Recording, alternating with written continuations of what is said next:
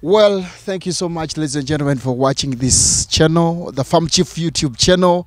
As usual, my name is Dipatoka Telega, the Farm Chief here at the Farm Chief College. I told you 2023, 2024 and other years coming, I don't want to hear anybody saying that I'm making losses in farming, because I'm giving you a variety on what, how and when to do farming about it. So today I want to talk about, speak with those who are yearning into watermelon farming. Do you know the varieties? Do you know the procedures? Do you know the process? Do you know where to get the good seeds from? So with the director, I want to speak together. We want to share with you the knowledge. Remember, I've been talking to you all along alone, so I decided to say that I should look for other professionals who have professionalism in what they are doing, basically in seeds, to speak with you, my fellow farmers, my fellow viewers here at the Farm Chief YouTube channel. Welcome once again, the director, Faith Agro Inputs Limited, Mr. Ambrose, here at the Farm Chief YouTube channel. Say hi to our viewers. Well, thank you very much, our dear viewers. I've had Ambrose from Faith Agro Inputs. Faith Agro Inputs, we basically engage in research and development on hybrid seeds. Now today we are showcasing our latest new varieties of watermelon on the market. And to us, we believe this is going to be the answer to so many farmers who have been complaining about growing melon. The melon becomes bushy, there are no fruits. With this variety, it's called Yash F1.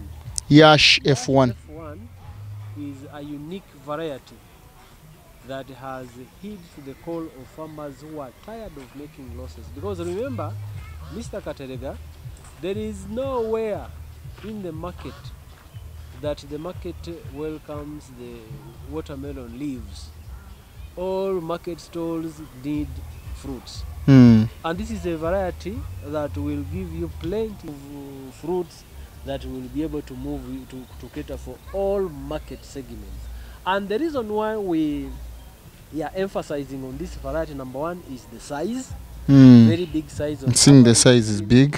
Between 14-12 kilograms per fruit. Then number two is very sweet taste. Yash. Sweet taste. Yash. Then number three, it has a relatively bigger outer cover that not only guarantees the growers of the better shelf life, but also the long transportation. Remember, as I said earlier, we've always said that in Uganda, most of the farming is conducted in areas that are impassable, areas that the road network is so poor.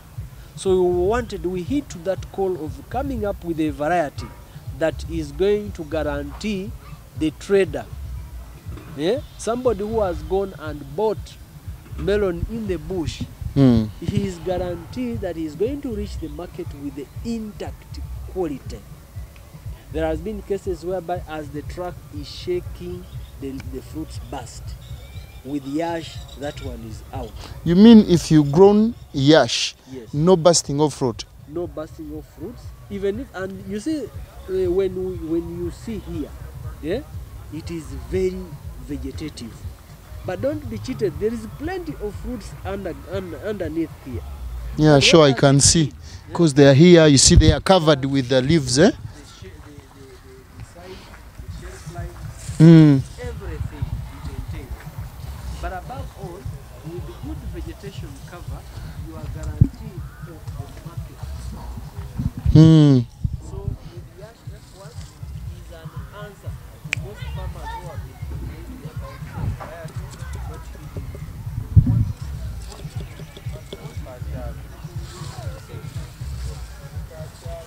Yash F1 is tolerant to most diseases. Now when you look at where we planted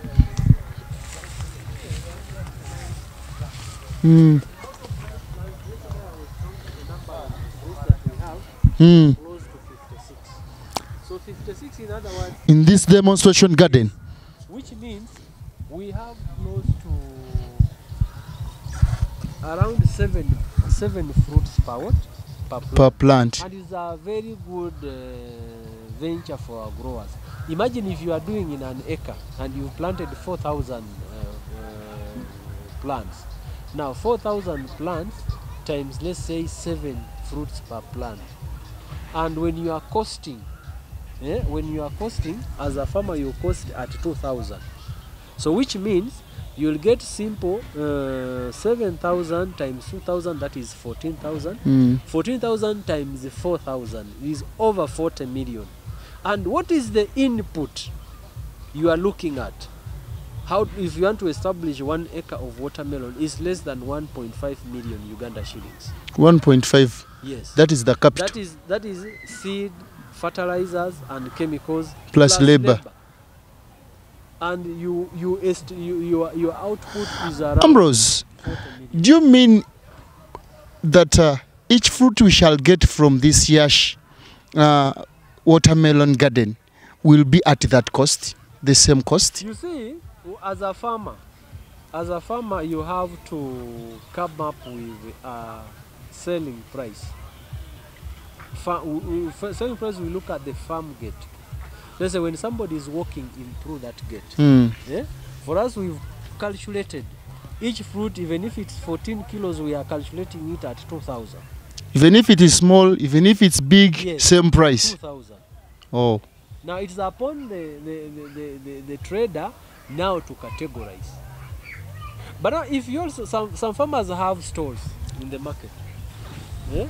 And that is how now money starts coming in.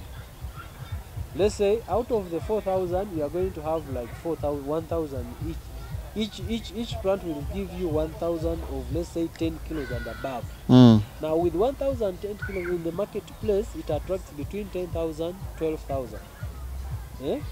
Now if as a grower even cost you, because you have a store, of course now you'll add in the transport to the market, you'll add in the road tolls, you'll add the market dues. So you add that around, you cost it around 5,000. Now if it is 5,000 shillings and you have 1,000 fruits. 1,000 fruits, 5,000 shillings. That is a lot of money. That is close to 5 million. What is the spacing? Spacing, we do 1 meter by 2 meters or 3 by 6 feet. 2 seeds per hole. Why do we do 2 seeds per hole? So that we are able to get a pool of vegetation, number one, to cover, to protect our young fruits from being scorched by sun, and number two, to provide a platform or a soft mat for this fruit to rest on. I've heard so many farmers complaining about mulching. We are bringing you a variety that does not need mulching. I'm saying because not even mulched. Ambrose, Yes. is it because it is a sunny season? Because at times when you look, do you think this Yash watermelon fruit will be safe during rainy season? Very much when it is not in fact, with the mulched? rainy season, even the size will be bigger than this. Yeah, will be bigger than this. I don't know. I think you are worried about not mulching and that kind of stuff. Remember, this particular variety, and it is our role as Faith Agro Inputs. Number one, we begin. What does the market? We resort the question: what does the market want? The market want a zebra type of long celadate melon, yeah, big size, very sweet taste, and tiny and few seeds inside. Because I don't think we've had cases whereby somebody buys a watermelon, you find a seed big like this. Yeah? They're So small. it is an ingredient. Though it is very rich in zinc, yeah, which me and you need. The seeds, Yes. the seeds are rich in zinc. Yes, but it is a turn off at the table. So we did a lot of research and then came up with Yash, very few seeds, yeah, big size, very sweet taste, and then The outer. the outer skin is a bit thick to protect it during transportation. I've had so many naysayers saying that that one has a big sea, so you don't have enough space to enjoy. My friend, that is not true. Yeah? That is not true. This thing is bred and designed to give our dear tasters a maximum satisfaction in terms of the sweet taste. Yeah? The thick skin is it is a mechanism to ensure that this fruit reaches the market. And one thing for our dear traders, our dear traders, brokers who buy from farms and supply to the market, they need something that they can redeem their money back.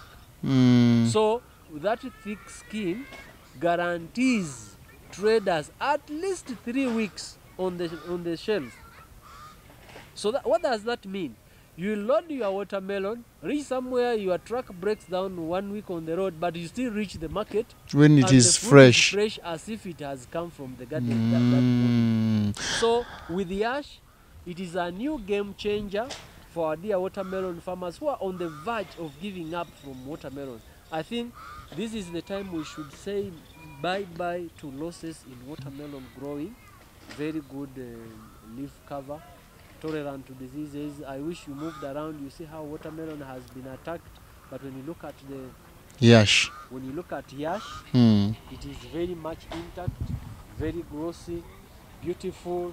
I wish it was mature, because now when you look at it, it's not. We still have like 2 weeks to harvest, so it will be wasting when we cut some of the fruit. So, but next time we shall come and then we cut and demonstrate the arrangement of the seeds, the color inside, and even the sweet taste.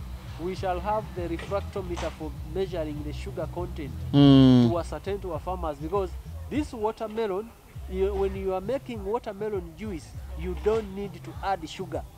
Sure. You just put in a blender, blend it, sieve, and you are ready to go. Where would you get this? Very rich in fructose, that is ideal for people who are diabetic. Hope you. Remember our zinc in melon for us men. It's very ideal. Therefore, why are you specifically saying for us men? It's very important. Yeah, you know, you carry your generations to come. Yeah, just like this watermelon. It has seeds. Seeds are the hairs. Yeah?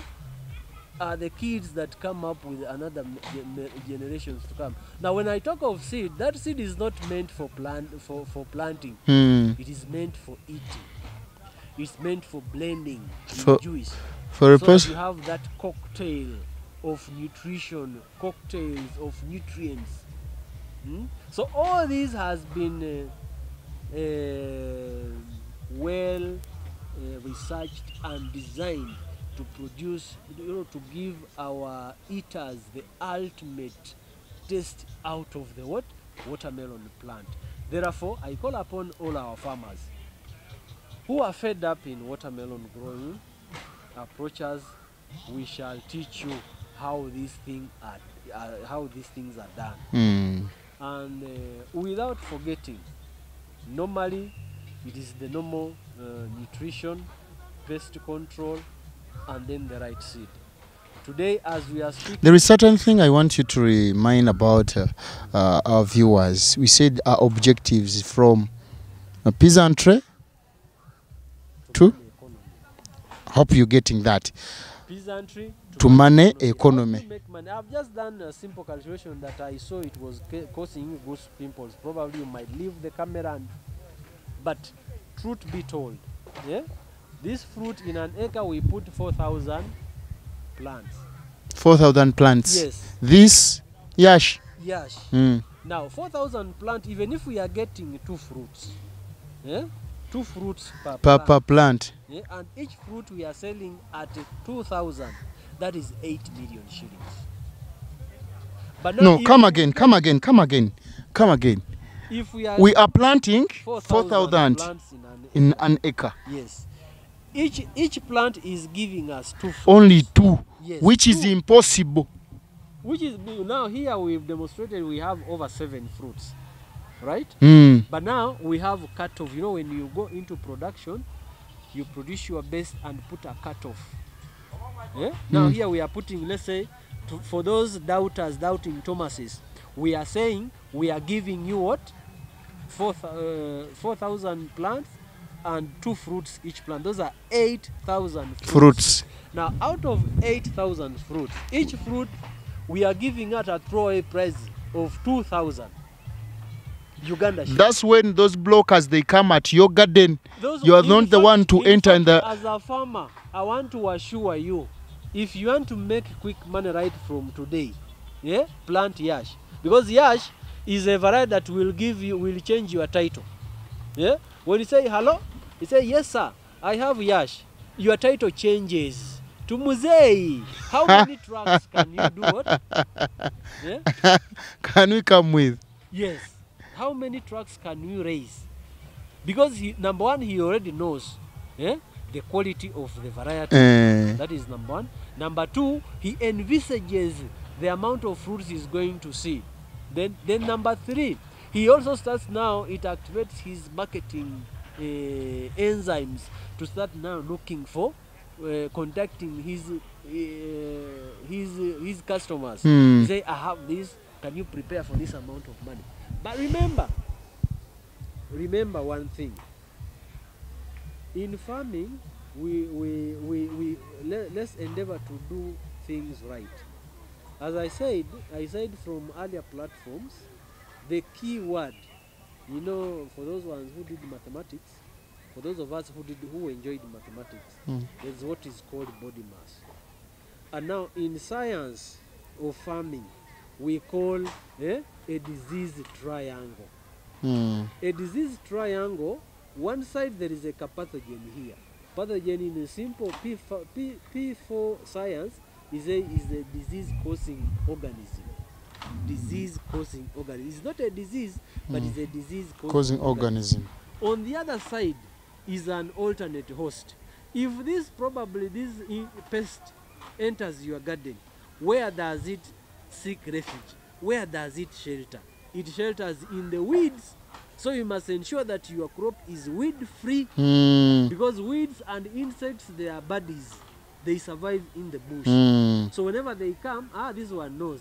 Let me first shelter here and then try to test this one. How does it test? Can I move to this one? And now when it moves, because it has been established, grown, well-fed, it is soft, nutritious, then that's a question comes in there.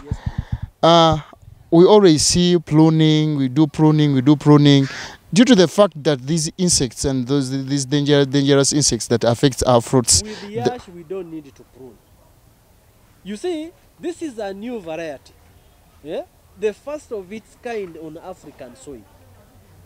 And you see, as Faith Agro Inputs, our objective is to simplify the farming experience. How do we simplify the farming experience? But looking at varieties that are pro-market. Yeah? You grow a variety that the market can appreciate. That is number one. Number two, when it comes to disease package, yeah, we ensure that we suppress the disease incidences right from the seed makeup. Then number three, we go ahead and give you a full package of nutrition and pest control. Pest control, we have what is called IPM. When you look at the boundaries, yeah, we have fly traps. I can see. And it has been a tendency of farmers planting traps in their garden. That is wrong. Because remember, those traps, they lure the insects wherever they are. So a farmer is safe when he puts those traps outside his garden to ensure that, number one, they remove the insects that have entered the garden, and number two, they stop those insects that are wish to enter the garden. So they are barricaded on the boundaries. They are trapped. They are trapped outside. Then number three, spraying. Spraying watermelon, if you want to have, remember, watermelon is something that must be pollinated by the bees. And remember, bees are susceptible to the chemicals that we normally spray. Therefore, spraying must be done late in the evening. Because right now, any bee that appears here that is a stray bee, deserves to die. And more so, most of the fruit flies, they normally hover around this period of time. During the day, they are busy in the bushes hiding. Now, when the temperature cools down, they come out now to produce, to hatch the eggs, to mate, all that kind of stuff. That's how they encounter with our traps and the boundaries of our garden. And then that is the time we now injecting the poison to kill them wherever they are. Then back to our disease triangle, I said, number one, ensure that your garden is weed-free to reduce on the alternate hosts. Number three, it is the conducive environment. Now, how does conducive environment affect our watermelon garden? I said, and I've said times without numbers, that never enter your garden when your leaves are wet. Either very early, be it tomatoes, be it cabbages, be it onion, be it watermelon, be it sweet green pepper. That means you have to enter in our gardens during that like is why noon. I always encourage farmers to buy such like capes. This one protect you from what? Sunshine. From sunshine. You will work, but now if you have a bald head like mine, you protect it, yeah? you protect the center of knowledge. Yeah? You protect it like this from scorching sun. Okay. Yeah? So farmers out there, this is also one of the protective gears, because our mandate is to fight the pests, and then we cannot fight the pests at the same time compromise, yeah, on our what? On our crops. Remember, when you err in any of those precautions, the pathogen will become what? A disease. And once a disease comes, yeah, even the chemical for treating it changes. And in most cases, most of the curative chemicals are damn expensive. And it happens at a time when you need a lot of liters to mix. I remember today, we are training our farmers how to enter money economy. What they call smart farming. Smart farming, you cannot do it when you are careless. I know. Yeah? So as Faith Agro Inputs, we've given you everything. Okay. Yeah? Thank you. So this triangle, which I think you will never find it anywhere in the books. Yeah? But you know it practically. For scientists who have practiced and then done enough research and come up with the slogans. Just like mathematicians came up with the body mass. Now for us scientists will come up with what? It's this triangle. And when you look at it, you find ways on suppressing this pathogen so that it does not become what? A disease. As I said, you start working in your garden when the leaves are wet. Remember, how often do you wash your gumboots? How often do you wash your overalls that you normally put on while working? Assuming you've been harvesting tomatoes in the neighborhood, or you've been harvesting watermelon in the neighborhood, you come, your leaves are wet, you've not washed your hands, you enter your garden. Immediately, all the leaves burn down. I know. So you start struggling. So please, dear farmers, remember that key thing. For those ones who are going to watch this video, please, you can watch and watch it again. But above all, as I said, this is just a platform for us to begin engaging. You can find me on WhatsApp. Yeah. On +256 751 93 84 89. Thank you very much. Let's meet at Faith Agro Inputs to ensure that you comfortably bounce into the money economy without any hindrance, without any ado. Thank you so much, Mr. Ambrose, the director, the farm chief, YouTube channel here. My name is Dipatoka Telega, the farm chief. Thank you for watching. Hope you've gained, ladies and gentlemen. Hope you've gained. We are here to give you whatever you need as far as farming is concerned. We have told you that we want to change this world. We want to change farming from peasantry to money economy, and we're inspiring the next generation to farming, ladies and gentlemen. Thank you for watching. I wish you the best best for those who have been watching and those who will watch and rewatch and rewatch and watch. Hopefully you'll be getting whatever you need. Just subscribe if you've not yet subscribed. If you've not yet subscribed, and click on that notification bell for the better of your farming skills. Thank you so much. Till then, how are you?